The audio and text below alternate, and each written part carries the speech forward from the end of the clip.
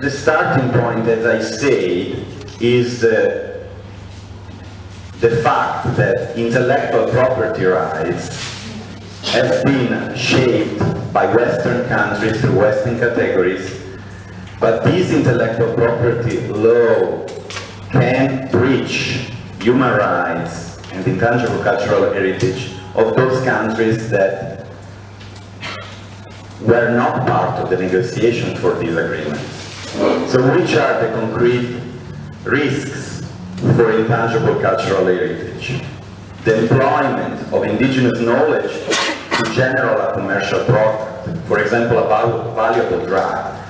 So you do have multinational companies that they operate in China, or they operate in India, they operate in Latin America, in Africa, and they take advantage of the fact that certain elements can be traditional, so-called traditional knowledge, can be biological components, have not been registered or protected through patent.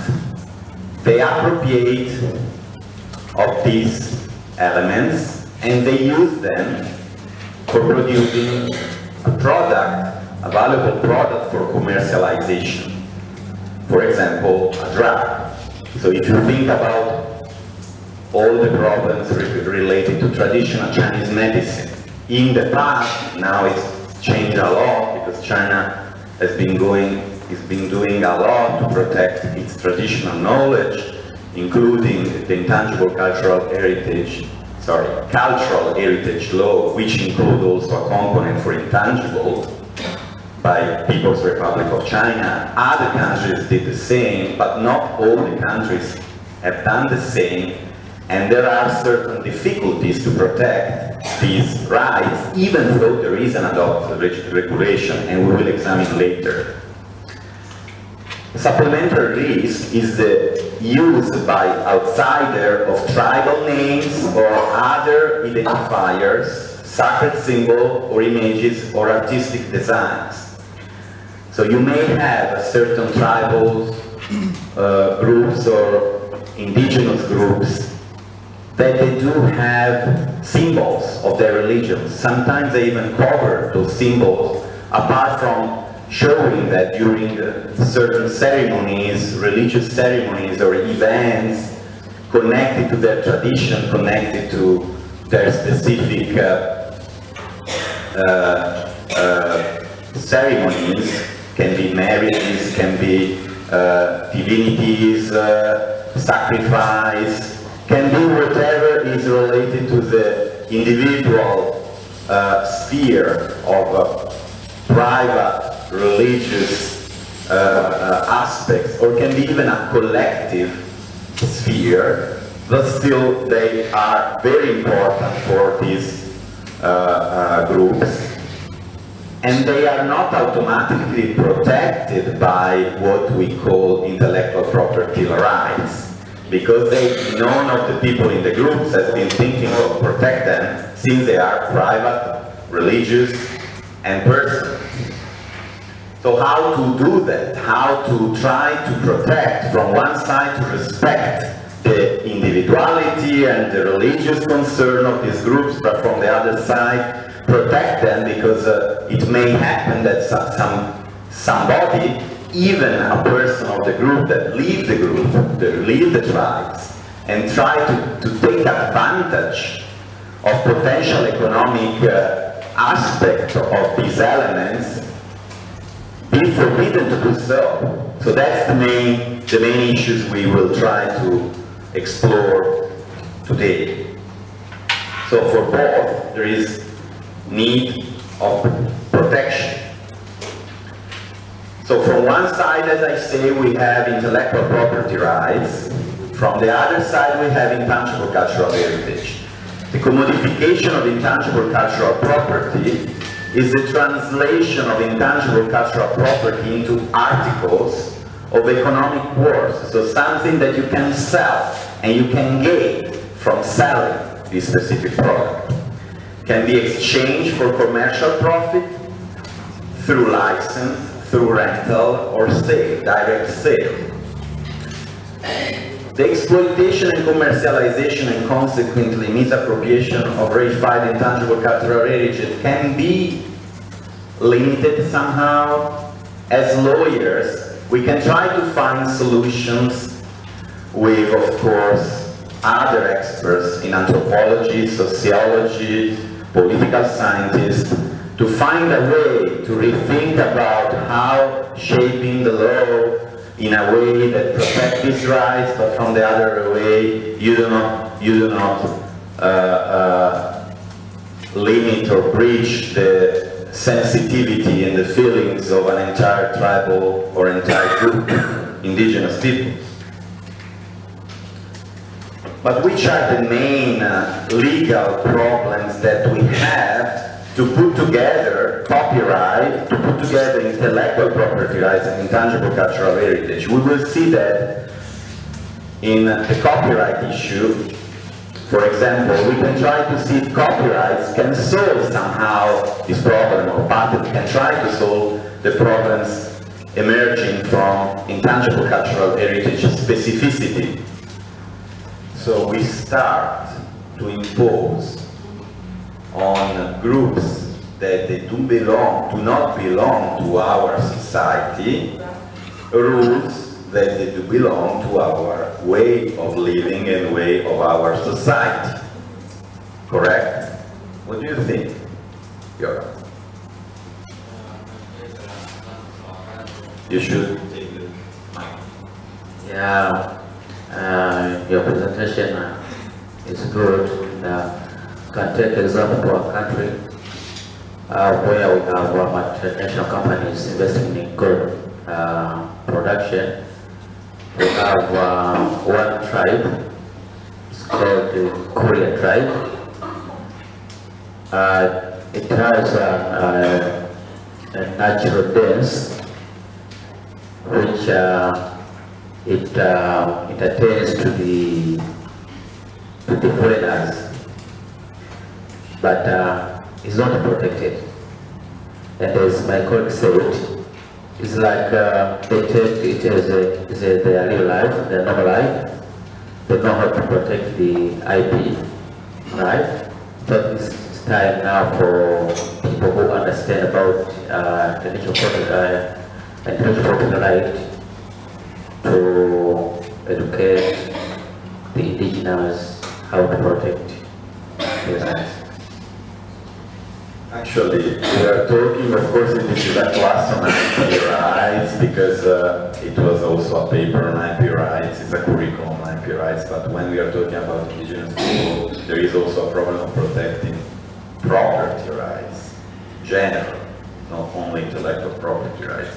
If, for example, you take the situation of Indians in the United States,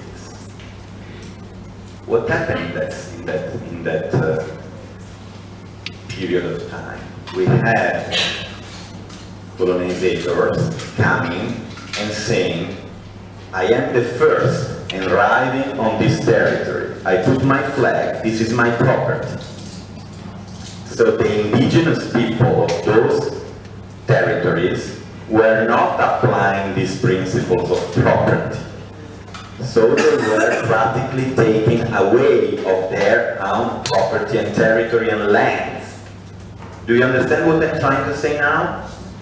So since we are in the romantic way, we were colonizing and bring development and bring knowledge and bring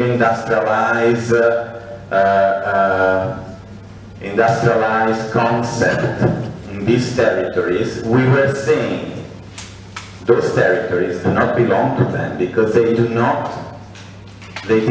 take care of having a regulate way to clarify to whom these lands, to whom this property belongs. So, since nobody is the owner, we can become the owner because we are the first discoverers. Okay? This is happening in North America, it happened in Latin America, it happened in Africa, it happened in many different countries through the history of colonizations. We need representation. We need to clarify who is representing the community. Who are the right people to represent the community? And we need a prior informed consent. Does the representative of the community has the responsibility, has the possibility, is entitled to commit the community? If yes, autonomously, as a single-minded decision, or it has to follow certain rules of the community, certain decision-making process of the community, to say that the community was priorly informed by the representative? Of course, this is incredibly difficult because each community has a different way. But that's the role of the body, of the national body or office, to understand which are the communities in your country. It's your country, it's your obligation to understand which are the communities in your country. It's your obligation to know how these communities are regulating themselves. I'm not saying that then the communities that will be happy in welcoming the officials of the government, oh my God, come in my house and I will explain everything about our life and our community. Probably they were kicked out. I'm not saying that it is going to be easy, but again, those are elements. As lawyers, we need to consider a contract is valid when you do have everything clear. Who is signing? They need to be entitled to sign, and they are entitled to sign through certain decision-making process that belongs to the community. Like every country or every region can sign certain agreements based on the fact that the President of the Republic or the Prime Minister is entitled by the decision-making process of the country, or by the parliament, or by the same. We need to try to understand according to the rules of the community and under the responsibility of the country or group of country to which the indigenous population belongs to, who is the representative of the community, and how they do inform the community of certain decisions. Is also tremendously difficult because, as I said before, intangible cultural heritage can be, for several centuries, communities change. Certain communities, they can say, those are our heritage. Other communities would say the same. But still, having those elements and starting to think about it, starting to be nationally aware, nationally or regionally in certain situations, of more countries involved, to understand who is the representative of the community, you would have already somebody who may sign as responsible for the community, and in case of rights or even obligations, there is somebody to whom the community responds, and the other potential company wants to exploit this intangible cultural heritage, they can relate to. And even the law would protect those rights through that representative. So which is the subject matter here? The tangible expression of intangible cultural heritage are based on something that you can sell. The Chinese law, the Indian law, the New Zealand law can withdraw the patent or the copyright registration in case there was not a clear disclosure of the origin of the elements, in case of a patent, for example, for medicine, or in case of the origin of a symbol or a copyright that breached the interest of an indigenous population. That is already in the law, actually. but they do not, the law do not take all these elements in consideration, so they do not automatically clarify the representation, the prior consent, and so on.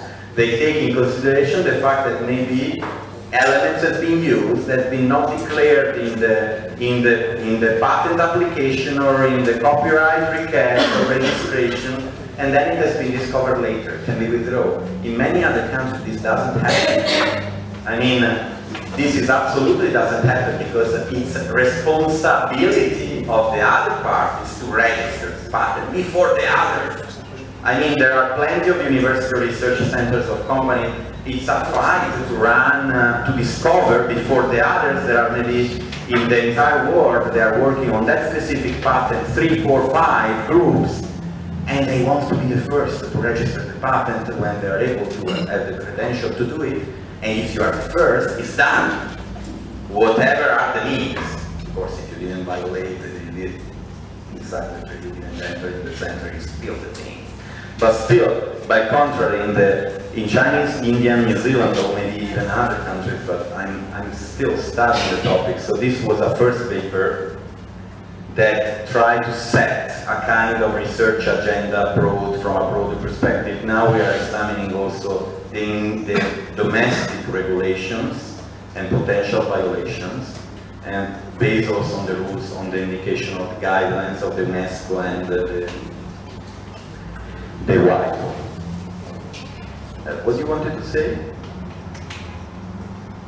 As you just mentioned, China is a country rich in intangible cultural heritage, and as far as I know, I did a lot of research, and I think that until 2013, we have already declared 37 intangible cultural heritage, and there are still 7 to be declared, 7 to wait on the list. So actually, the governments have already done a lot to protect those kind of ICH. But as you just mentioned, there are several questions related to the protection of ICH. For example, the origin, who is the original author, creator, is hard to define. And the other thing I want to point out is that regarding to the varieties of different ICH, for example, we have different developments in different areas of the same ICH, and it's hard to define specifically what kind of ICH you want to declare. Maybe there's some similarities between two ICH, and there are some overlapping areas. So it's hard to declare very clearly what kind of thing you want to protect. That is also one of the problems we need to. I agree. I definitely agree that the Chinese government is one of the countries that did a lot because that was the interest to do that, to protect nation's rights, economic rights, cultural rights. So it's definitely a very good example. It remains still a lot of to do, not only in China but in many other countries, because if the government does not want to protect a specific cultural heritage because maybe it's not aligned with the interest, with the political interest of the country, what is going to happen? They will forget maybe a minority intangible cultural heritage because they want simply to forget that minority. I'm not saying China is doing that, I'm saying that it may happen. But it's what, for example, China did with the minority rights law is very interesting because I believe that they did a lot. Again, maybe it's propaganda, it's not reality, but still, it's a lot what has been done for the minority rights law, even recognizing to certain minorities economic rights or having stipend just because they do belong to minorities to protect the fact that they may have problems to find a job or to be economically productive. They do give, subsidize those populations for helping them. But again, I'm not an expert of all the minorities in China. There are human rights watchers saying that some minorities are less protected than others. Some are even persecuted or repressed. But they, as a lawyer, if I look to the regulation and legislation, I would say that it's pretty okay. Better than other countries that they are considered high in, or better in human rights protection. But of course there is always the problem. What is written in the law is then going to happen in the reality, if it's going to happen everywhere in China, or where some province not completely controlled by Beijing government, maybe they do what they want, even in violation of this regulation. It's a continental country, China, like the United States is a continental country, plenty of states in Europe. But I would say yes, it's very interesting what you say, because I agree with that. Of course, there are diverging interests at central, local level. But for example, what is happening in China regarding water management is dramatic, because you do have ministries at central level in Beijing fighting one with the other to control the power and the economic impact of the managing of the water resources. Who is involved? The Ministry of Water Resources, the Ministry of Health, the Ministry of Environmental Protection, the NDRC. Many different ministries do have overlapping competence on water. Plus, there are competence at regional level. How can you try to solve a problem when so many institutions, they do promulgate, sometimes overlapping or dissenting regulations about the same topics at regional and central level, even at central level, different ministries doing different things and trying to have the power on this specific matter. Why it happened that? And then I will apply to the topic of today. It happened that because the Ministry of Environmental Protection was created as one of the most recent ministries, and it has never been taken a clarification, the time to clarify the competencies, the clear competencies, because they didn't want to cut competence to the other ministries. They would have never accepted to have less competencies. This is one element. And then, of course, for the complexity of certain issues, because if you're talking about water, drinking water, for example, of course it's an environmental problem, but it's also a health problem. So the Ministry of Health needs to be involved. When this is also applied at regional level, it's a worse scenario than a spaghetti ball. I was mentioning before, it's a confusion. What is the result of conflicting regulation and confusions? Violation of environmental laws by many private, national or international companies, pollution of the water, contamination of the water, that nobody is able to stop or to give responsibility, because too many institutions are involved and nobody acts. And so there is this overlapping, create conflict, institutional conflict, plus the result that you do not have